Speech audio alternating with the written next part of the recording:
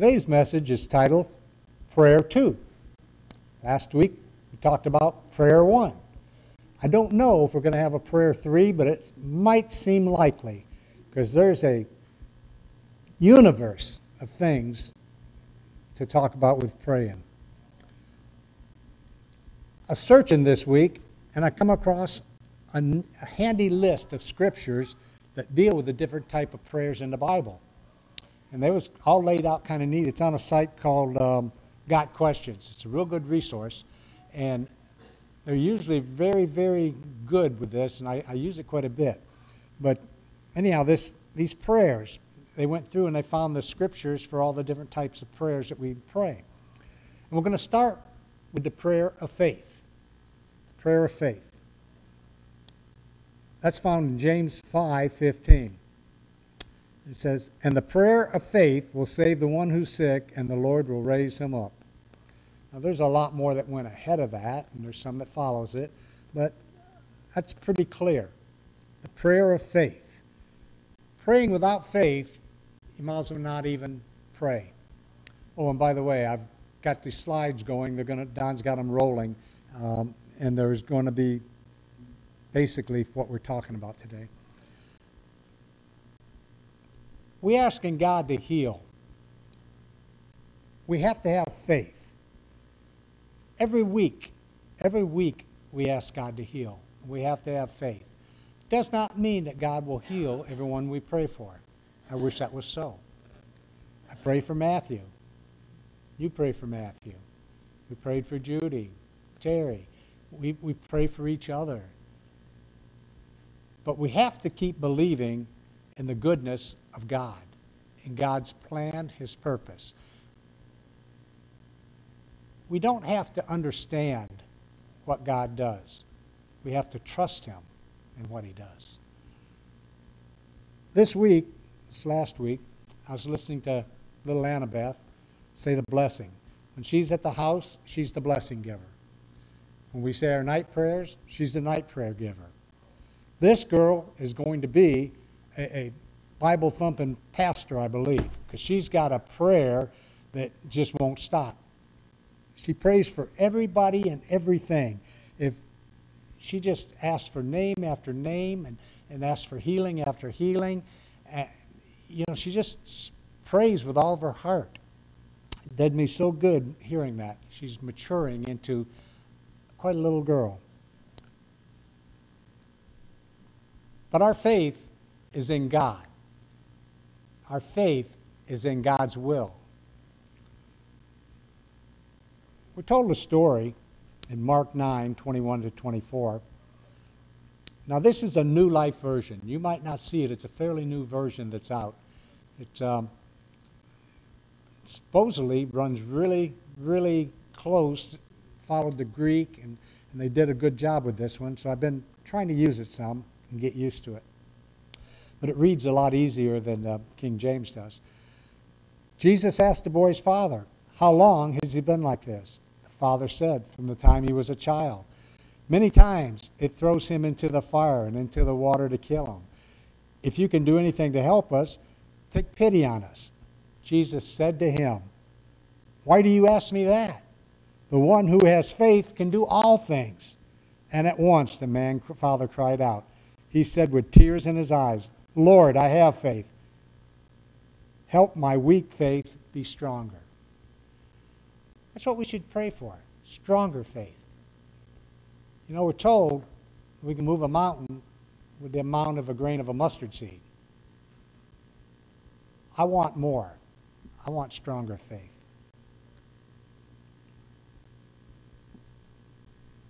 That's when we pray. Our faith is in God and God's will.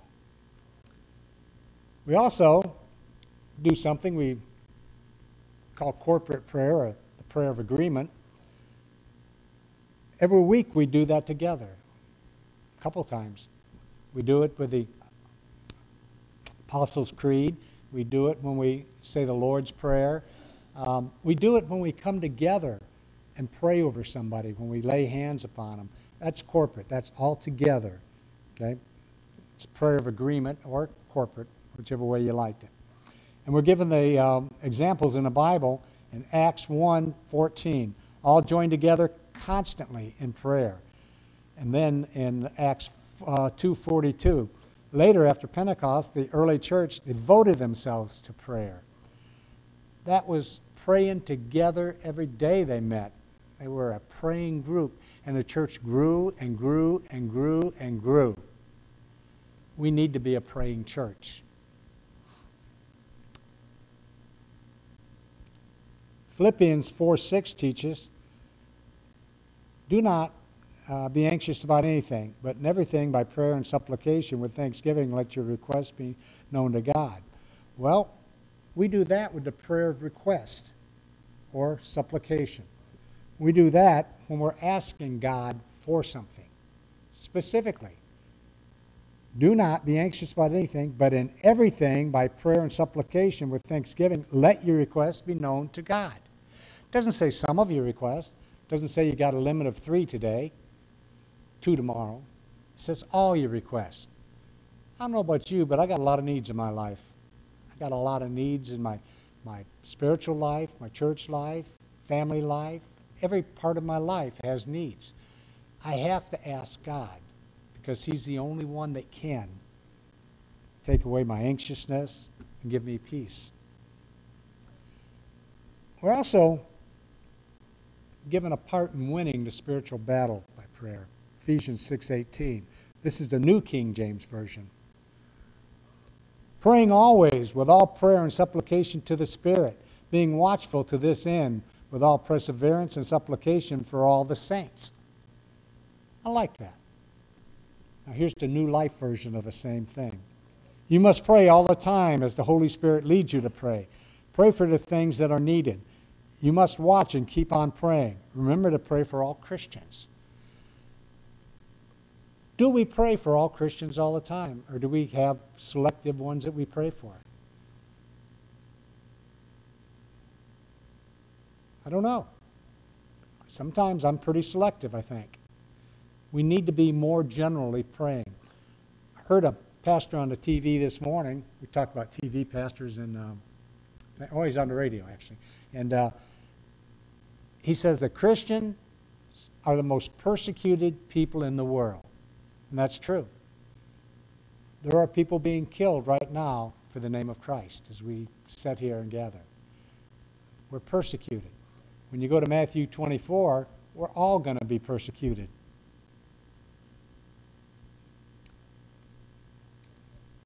Then we got another type of prayer.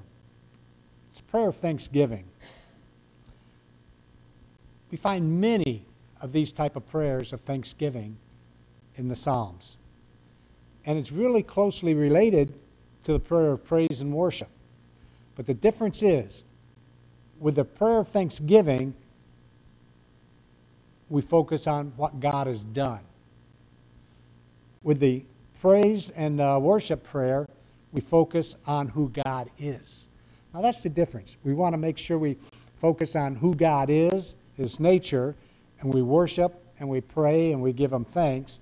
But we also need to acknowledge what He has done, how He has done it. Then there's the prayer of consecration. It's a solemn dedication to a special purpose or service. It literally means associated with the sacred. Acts 13:2 and 3.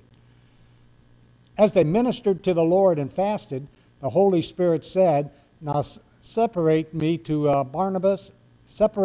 me Barnabas and Saul for the work which I have called them.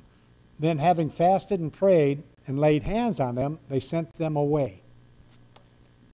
Now, that was a calling when Barnabas and Saul was sent out by the church. They're consecrated for this.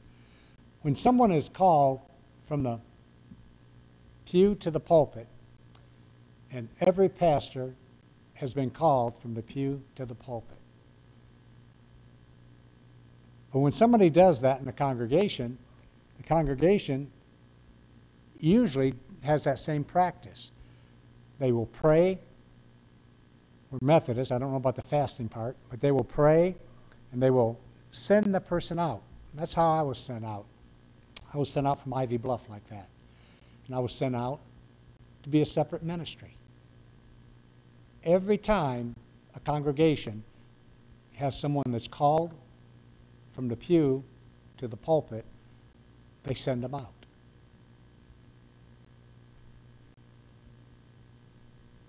Sometimes we pray, we consecrate ourselves, setting ourselves apart to allow God to work His will. Jesus made such a prayer on the night before His crucifixion. But He also made a prayer of complete submission to God's will, full obedience. Our prayers are really multifaceted. We generally have 2 or 3 or 4 different type things in our prayers. The 3 prayers that Jesus prayed in the Gospels account of Matthew 26, 36 through 46. He was in the Garden of Gethsemane just before he was arrested. Matthew 26, 39. He went a little further and fell on his face and prayed, saying, "O my Father, if it is so possible, let this cup pass from me. Nevertheless, not I will, but your will." A little later, Jesus prays, "My Father, if it is not possible for this cup to be taken away unless I drink it, may your will be done." He said these 3 basically the same prayers. Asking to have this cup removed, accepting God's will, and willing to obey, knowing full well what it was going to cost him. He was totally submissive and obedient to the will of God. Then we've got the prayer of intercession. This is a neat one. Many times we intercede for other people. We pray for other people. We intercede for their needs. When we pray for unspoken requests, we're interceding for other people. It's a prayer of intercession. When we pray for specific needs, it could be healing, but it could be that we need to pray for changes in their life. We need to intercede, intercession. We're told to make intercession for everyone in 1 Timothy 2:1. Jesus serves as our guide in this area. The whole of John 17 is a prayer of Jesus on behalf of the disciples and all believers. Then you got the prayer of blessing. Jesus teaches us to pray for blessing on our enemies, not hate. It's a strange thing. The world hates the enemies. We're to pray for blessings on them. I think I struggle in that area sometimes. And the Bible also speaks of praying in the Spirit, 1 Corinthians 14 and 15. And prayers, when we're unable to think of the words, the Holy Spirit makes the request, the prayers. Romans 8, 26 and 27. Prayer in its simplest form is simply talking to God without ceasing. 1 Thessalonians 5, 16 through 18. As we grow in our love for Christ, we want to talk to Him more. As we grow in our love for God, we want to talk to Him more. As we grow in our love for the Holy Spirit, we want to feel the Holy Spirit working on our lives more. We want to be closer today than we were yesterday and closer tomorrow than we are today. We are to grow. It's like Judy's prayer. It's like what she wrote that touched me when I heard that. You know, look at her concerns. She was concerned. She wanted to be closer. But she also was concerned about her grandchildren, her church. She's concerned about her nation, her country. Now that is intercession.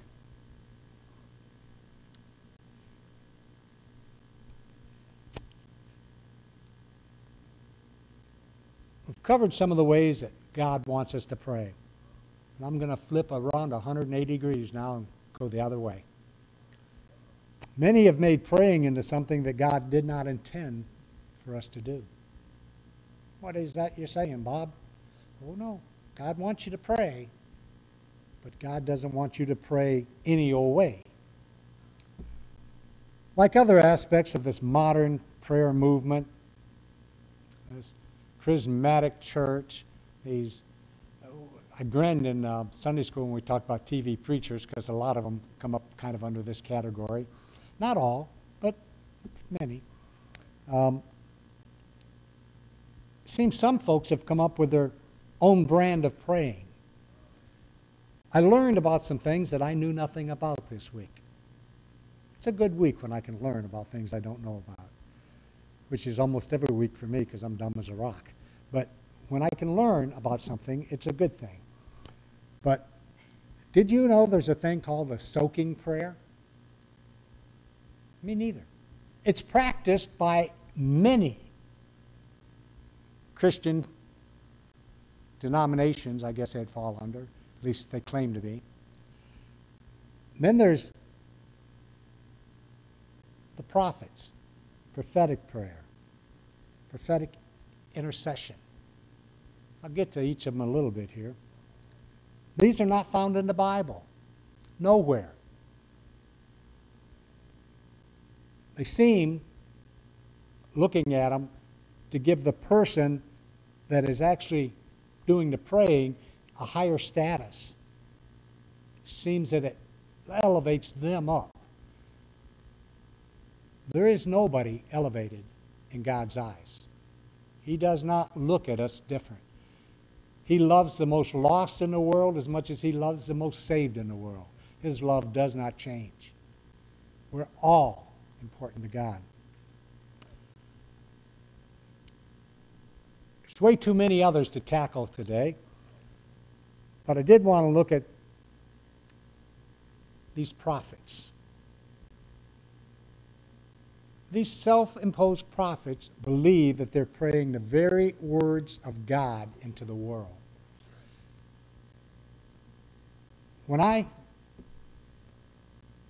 do a message, I pray that God speaks through me. But I'm not saying God is giving me every word that I say, or I wouldn't mispronounce so many doggone words. I am saying that the message has to be God-centered, has to be indwelt by the Holy Spirit. But these people take it a step further. They're saying that every word that comes out of their mouth, God is putting there. And people are to listen to it with the same thing that they listen to God speaking. That's cult. That is not biblical.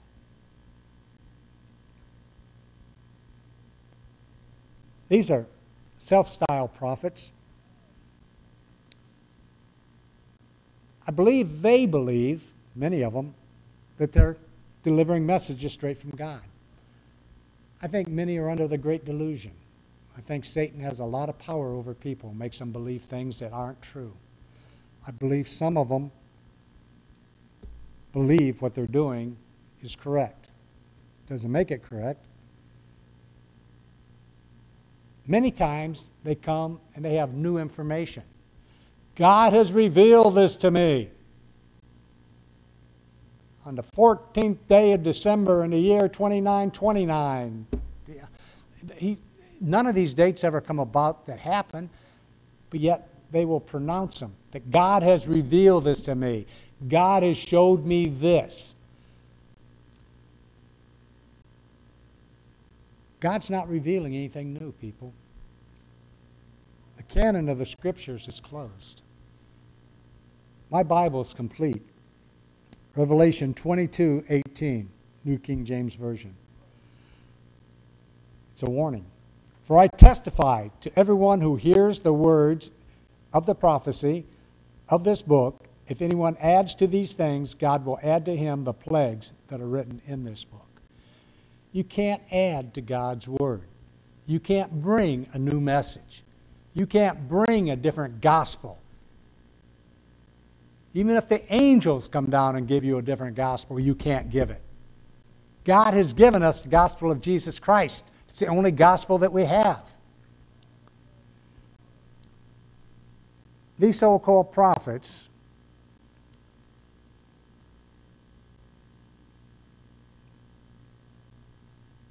are trying to tell you something wrong. God has spoken through His Word. We're told to do our job and understand His Word. Jude 1:3, New King James. Contend for the faith. Beloved, while I was very diligent to write to you concerning our common salvation, I found it necessary to write to you exhorting you to contend earnestly for the faith which was once for all delivered to the saints. Our message, gospel, faith has been delivered to the saints. There's nobody bringing us a new faith. Nobody bringing us a new message. Nobody bringing us a new part to the Bible.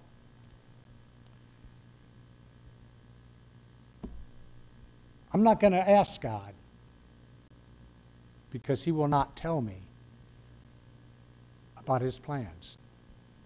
Even the angels in heaven do not know when Jesus is coming back. And yet you'll have people on this earth that will give you date, time, and location. No matter what anybody says, God has already given us all we need to know. That's in our Bible. Don't forget Satan has some power on this earth. He can cause delusion. He can cause people to believe things they should not believe. You know, he's not got a red cape and he doesn't have horns on his head. Don't have a big tail. He usually comes dressed up. Could be as a preacher. Could be as a teacher. Could be as a politician. Could be as somebody very wise. And he will twist people into not being saved. That's his job. Christ had a lot to say about these false prophets.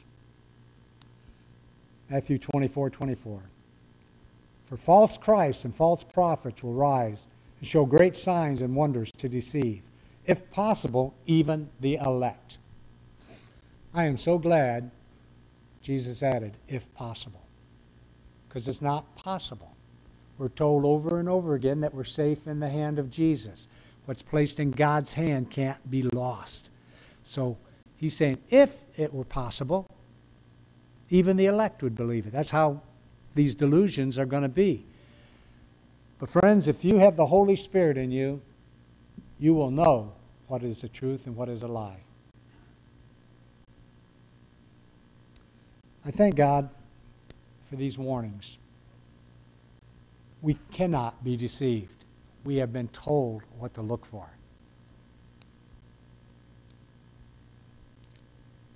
The prayers of a prophet is usually described as the act of, now I'm quoting this one, act of commanding God's prophetic vision to be fulfilled in the earth with the result that God's will is accomplished. Let me repeat that. This is the description of this type of praying. Act of commanding God's prophetic vision to be fulfilled in the earth with the result that God's will is accomplished.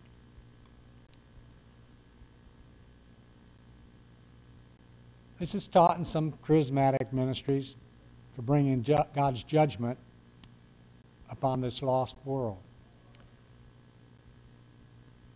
Only God knows the time of the judgment. We can't pray the judgment in. Now, can we pray that God returns soon? Sure. As we talked about again, you know, if you're not in Sunday school, you're missing a blessing. But we talked about it in Sunday school. Even the disciples, as Christ ascended, standing there looking up, ready for him to come right back. We've been looking for Jesus to come back since the moment he left. You know, an angel had to come down and boot him off the mountain, make him go back to work. So don't go selling everything. Don't go to a mountaintop. And don't go there saying, "Come, O Lord Jesus, I command." You probably won't like the answer you get.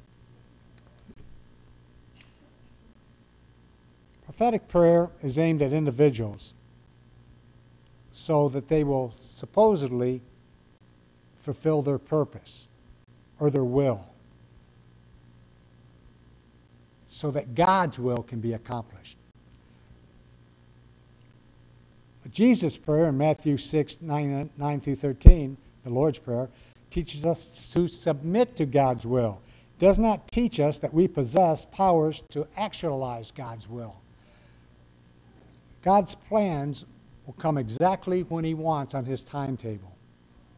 We find that all through the Bible. Matthew 24, Matthew 25, Mark 13, Luke 12.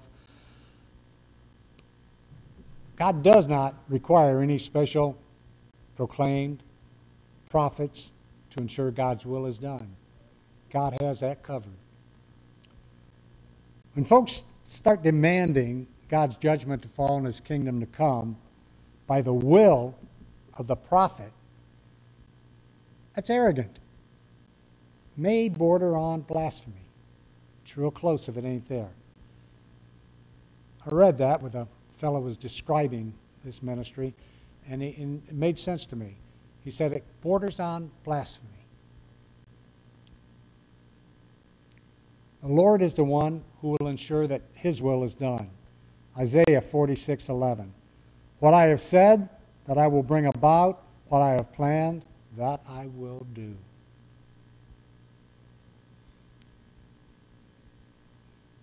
These prophets believe, they make an assumption, that God still appoints certain men and women to speak for Him. These modern-day prophets who can utter divine revelations with all the authority of God Himself. I'm spending some time on this because it's a big thing out there. It is a big thing. Many people who should be sitting in this and churches like this are sitting in some of these mega churches listening to this type of thing, believing the person that's speaking is a prophet of God. People like Olstein are leading people to hell, not to heaven. He's not alone.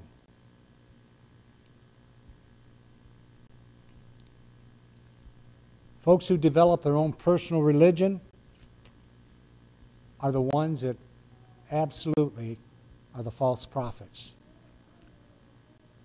Some of them point to Matthew 6:10,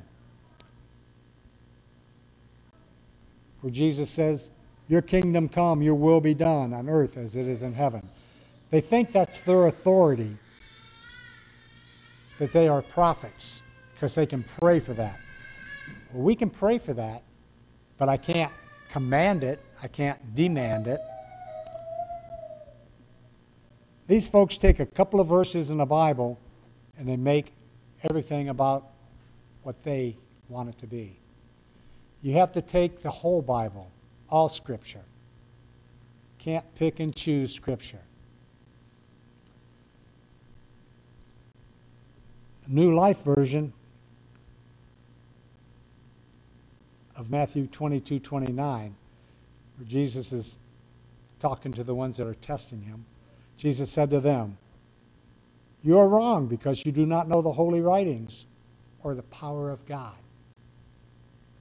You're wrong. You don't know Scriptures. You don't know God's power.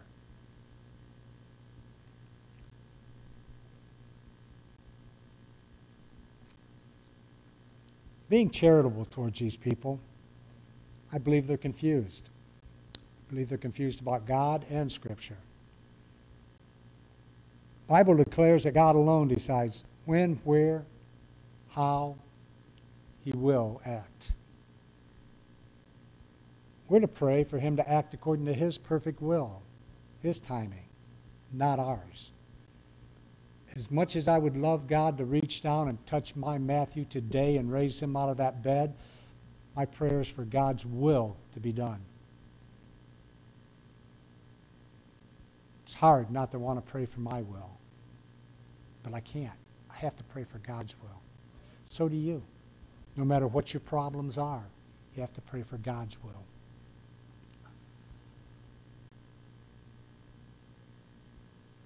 Sometimes these prophets believe that they're there to intercede for other people. And God does use people to help other people. He does. But not as a self-proclaimed prophet uttering words from God's mouth. We help other people by feeding them, listening to them, loving them, meeting whatever needs we can meet. Did I mention loving them? Let me mention that again. Loving them. Because after loving God first, Jesus said that's the most important thing we can do. Feeding them's good. Praying for them's good. Loving them is what we're required to do. Oh, and by the way, that's everyone, even your enemies. I believe they're a mediator between the person and God. They're mediating this need. But we know that's not true because there's only one mediator. That's Jesus Christ. Timothy 2:5 in the New King James Version. For there is one God and one mediator between God and men, the man Christ Jesus. Or the New Living Word says it just a little bit different. I'm really liking this version. There is one God. There is one man standing between God and men. That man is Christ Jesus. That's who our mediator is. There is no other. There's no pastor. There's no counselor. There's no preacher. There's no prophet. There's nobody between you and God. Nobody has God's ear more than you have God's ear if you're a child of God. If you pray in faith, for God's will to be done, that's all that's required. If your faith is centered on God's nature, His goodness, His love, whatever God does will be the right thing. God can never do the wrong thing. We don't have to understand. I don't have to understand why Judy's not here, or Terry, or Matthew's in a coma. I don't have to understand it. I just have to trust God that that was God's right thing to do. And that is so hard. That is so hard. Let's go to the Lord. Dear Heavenly Father, I thank you for prayer. I thank you for ripping the curtain, Father, for tearing the veil. Father, I thank you for allowing me to approach your throne. But I also thank you, Father, for allowing every other child of yours to approach your throne. I thank you that we each have that power to come directly to you, Father, for healing, for comfort, for mercy. I thank you, Father, that we're to bring all of our worries to you, all of our concerns to you. Father, our sicknesses, and eventually, Father, come home to you. Be resurrected. We'll have our new glorified body. And Father, we'll be with you for eternity. Father, I look forward to that day in my life when I can hear the words, well done, good and faithful servant. Enter into thy rest. I look forward to the times in heaven and the reunions that will happen. But Father, until that time comes, I pray that you strengthen my faith, strengthen me physically, and allow me to keep serving you the way you would have me serve you, Father. Father, I pray that in the precious name of Jesus Christ. Amen.